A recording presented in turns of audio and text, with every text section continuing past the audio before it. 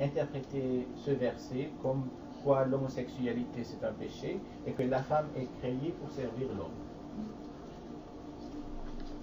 Another way that queer Muslims suffer, whether these are done by people that are hating Islam or not, or whether there's a different context to this, the fact that you just see these things on the internet, you kind of internalize it as a gay person and think that, oh my God, God hates fags, I'm insulting Islam. And so already you're creating this barrier between you and Islam. Donc il y a aussi la souffrance et le sentiment de persécution que les homosexuels ou les LGBT ressentent à travers les médias. Peut-être vous n'êtes pas nécessairement confronté à des pancartes qui disent Dieu déteste les homos, mais même en le voyant sur Internet, il y a un processus d'internalisation de cette agression et quelque part ça crée une certaine frontière ou un mur entre la partie qui se sent homosexuelle ou LGBT et sa relation avec Dieu. Donc, quelque part en interne, il y a un mur qui se construit entre Dieu, ma part avec Dieu, et ma part qui est ma sexualité. Queer Muslims also suffer through the madahib, through the schools of thought. All the schools of thought within the Sunni tradition believe that homosexuality is punishable by death. They only differ in how you should be killed. Donc, il y a aussi la souffrance sur les crèches ou l'éducation islamique, parce que tous les madhahib, toutes les écoles d'islam, à part le Hanafi, considèrent que l'homosexualité c'est de l'adultérie et ça doit être puni. Là où ils diffèrent entre les écoles, c'est vraiment sur le mode et la nature de la punition. You have a question? Yeah, you can go back. Go back, yes. You say that except for the Hanafi school. Yeah. What says Hanafi school about this subject? Oui, je sais. But except for the Hanafi school. Yes. Do you perhaps know what's the specific reason? The Hanafi school teaches tadzir, which is a punishment issued by the governing authority.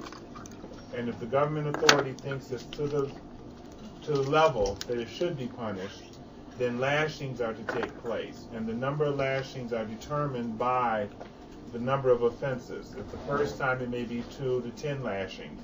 If it's the third time, it may be double. But eventually, the lashings are the maximum number of lashings is 80 and banishment from the community. Donc, l'école Hanafi, son interprétation, c'est que elle laisse quelque part la décision à l'autorité gouvernementale sur place et que dit que la punition était vraiment c'est de fouetter et le nombre de fouets ou est lié à la répétition de l'erreur ou de la. Donc au début, ça ne doit pas dépasser entre 2 à 10 fois et il y a une limite qui est de 80 fois. Mais ça laisse quand même au gouvernement de décider et c'est pas quelque chose de très franc. So queer Muslims also fear, especially if you come from a Muslim context, that you also fear that this might happen to you. Et donc il y a certainement quelque part où vous pensez ou vous avez peur que ça risque de vous arriver. You also fear that one day you might be killed. Et donc on a peur qu'un jour on risque d'être tué.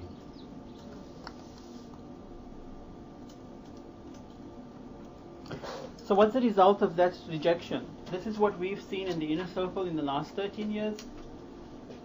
People don't care about their sexual behavior. They become irresponsible about sexual behavior.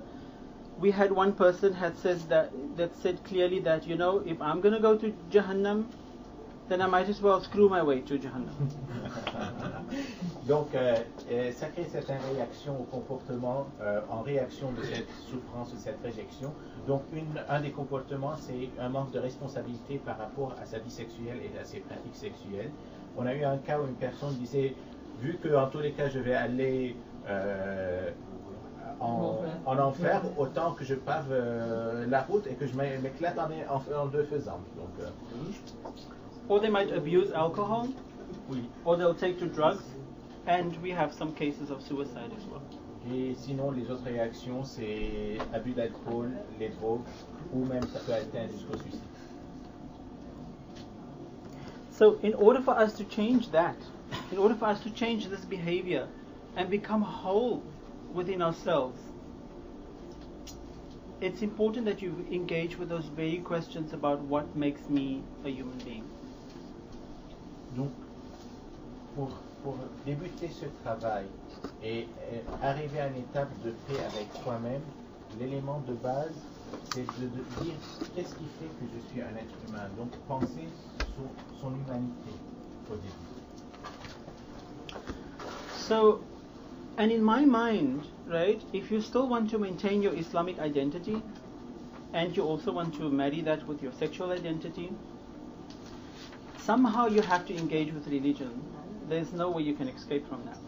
Donc si vous tenez à vos deux identités, quelque part votre orientation sexuelle et votre côté musulman et votre foi, et que vous cherchez à les concilier, il n'y a pas autre solution que s'engager et essayer de comprendre, mieux comprendre sa religion. So there has been an attempt in the past to look at that, to look at the issue of homosexuality, and only recently we found scholars that has attempted to look at it from a theological perspective.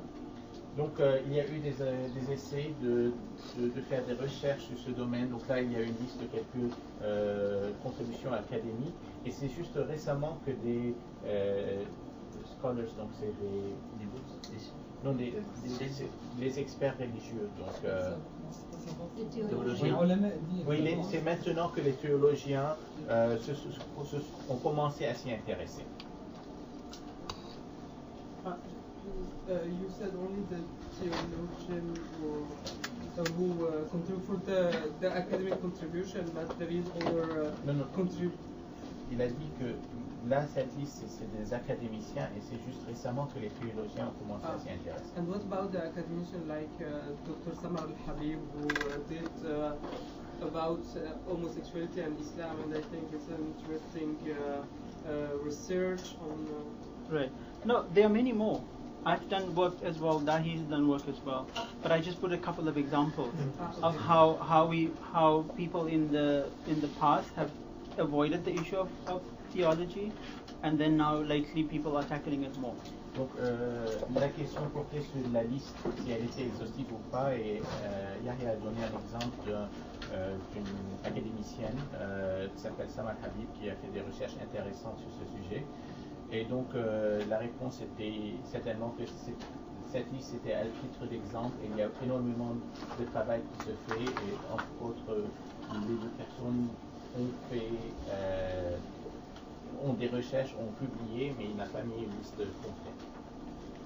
So I'd like to give you one tool today of how to engage with theology. When you go back into your community, how do you fight them, if I can use that word, with this tools of theology? Donc ce que je cherche à atteindre aujourd'hui, c'est de vous donner un outil qui vous permet de s'engager dans des discussions avec les théologiens de votre communauté et quelque part les combattre où il y a un combat d'idées donc sur ce point-là. But if you're going to go that route, you are going to be challenged, right? The challenge is to establish from a Quranic point of view that homosexuality is natural and therefore Islamic. Donc le premier point à prouver ou à débattre, c'est que d'établir que le point de vue du Coran par rapport à l'homosexualité, c'est que l'homosexualité est naturelle, quelque chose que la nature a créé, et du coup c'est quelque chose d'islamique. And at the same time, you're going to have to be very, very logical in your thinking, so that you don't get blamed that you're taking certain verses from the Quran to justify your point. So it's just not being blamed for doing some selective. Right. You have to know what you're doing. Otherwise, they'll tell you that you're doing selective Quranic verses to justify your position. Okay. vous devez faire quand même une recherche assez complète, sinon vous risquez d'être pris que vous êtes en train de sélectionner quelques points d'ici en là sans avoir une vue complète pour justifier juste votre position ou votre argument. Now my response to this when I engage with the Orthodox community, I do exactly what the Nabi Sallallahu Alaihi Wasallam did when he said when he was confronted with how could you change things, and then he said, and if they accuse you of falsehood, say my work is for me and yours for you. You are free of responsibility of what I do, and I'm free of responsibility of what you do. Et donc généralement, pour répondre à ces arguments, je fais référence à un hadith du prophète à qui on a demandé à un certain moment comment est-ce qu'il pouvait ou ce qu'il était en train de prêcher. Il a dit si vous m'accusez que j'ai quelque chose d'hérétique ou d'hérésie ou je vous dis que mon travail est pour moi et le vôtre est pour vous. Vous êtes totalement libre de toute responsabilité de ce que je fais. Et moi, je suis entièrement libre de toute responsabilité par rapport à ce que vous faites. And the Quran gives you that license. Lakum dinukum waliya din. Right? Et le Coran vous donne aussi ce titre de liberté, parce que même dans le Coran, on dit vous avez votre religion et j'ai la mienne. Right. So the first point we have to take in consideration is that all Muslims agree that no other laws extrapolated from secondary sources may contradict that of the Quran. Il y a un élément de base dans l'islam, c'est que le Coran c'est la source primaire. Donc toute autre interprétation ou autre secondaire ne peut pas contredire ce qui est écrit dans le Coran. Et donc ce qu'on vient de vous dire, c'est écrit dans le Coran. Donc il n'y a pas de risque de dire qu'ils peuvent revenir vers vous et dire ah non, ça c'est une interprétation. Le Coran, c'est la source primaire et fondamentale de... I'm going to go a little bit fast. Right? Yeah, go ahead. Also the Quran says that everything has been created in pairs. Et puis le Coran dit que tout a été créé en paire. And the reason for that is so that we can see that there's contrast in life. Et la raison pour ça, c'est que pour prouver qu'il y a un contraste dans la vie. On va voir plusieurs. Another point to take in consideration and follow the best of what was revealed to you from the one who has authority over you before distress takes you by surprise and while you are in a state of unconsciousness. So basically what the Quran is saying is that there's different interpretations of the Quran. Which one are you going to follow that is best for that peace that I was talking about, that Islam means peace? Which interpretation of the Quran are you going to follow best that will create that peace within your society? Et donc le Coran même vous invite à prendre et avoir l'esprit critique de prendre l'interprétation que vous considérez la plus positive et l'élément c'est de créer une paix dans votre société et dans votre âme. Another point to consider, we have indeed sent our messengers with the evidence and we sent down with them the book and the balance so that humankind can continue to be existing in equity. So the real purpose of the revelation of the Quran is to make sure that society works all the time. Et donc un autre verset, vous devez l'aller en